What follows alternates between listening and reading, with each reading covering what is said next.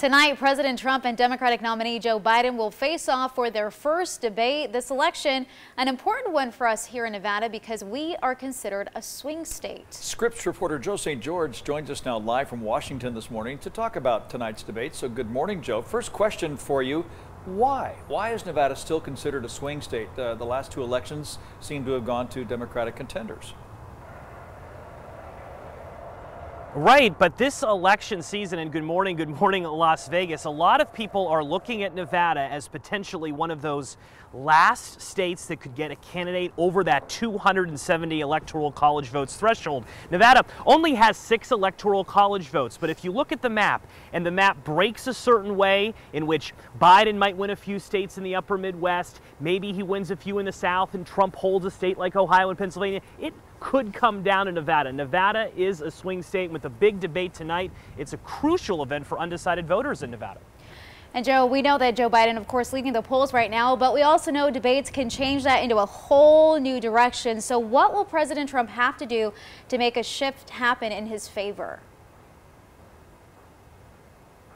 Well, look, I mean, this is a big night, and I have a number for you. 84 million Americans. That's how many Americans watched the first debate 4 years ago. Now, a lot of Americans have decided where they're going to vote this election season. There's only about 4, 5, 6, 7% if you look at polls of undecided voters nationwide. That's pretty true in Nevada as well. But those are the margins that will decide how this election breaks those crucial undecided voters. And remember, in Nevada, ballots start being mailed out next week. So this is going to be one of those last major events, perhaps before someone sits down at their kitchen table and fills out a ballot.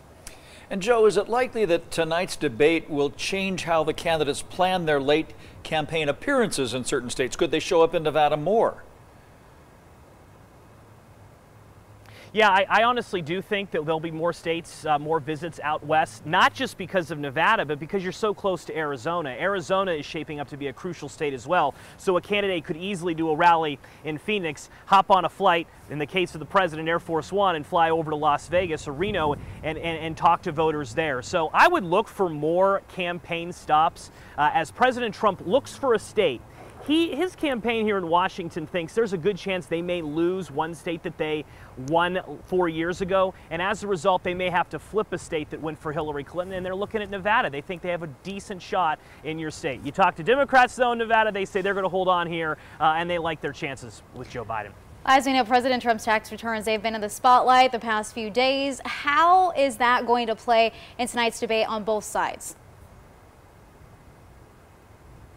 Well, I would suspect it may be the first question of the debate by Fox News moderator Chris Wallace. He will be the one moderating tonight's debate. The first question has already been determined by a coin flip. It'll go to Donald Trump, so it could be the first thing out of the gate by Chris Wallace. Just to set things up for you, again, 90 minutes is how long we're expecting the debate to go this evening. It'll be a limited in-person crowd between 70 and 90 individuals. All will have tested negative for COVID-19. The debate taking place on the campus of Case Western University in Cleveland. Going to be a big night. A lot of Nevada voters will be watching, no doubt.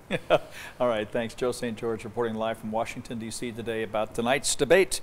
So a big night. Thank you, Joe. I appreciate you.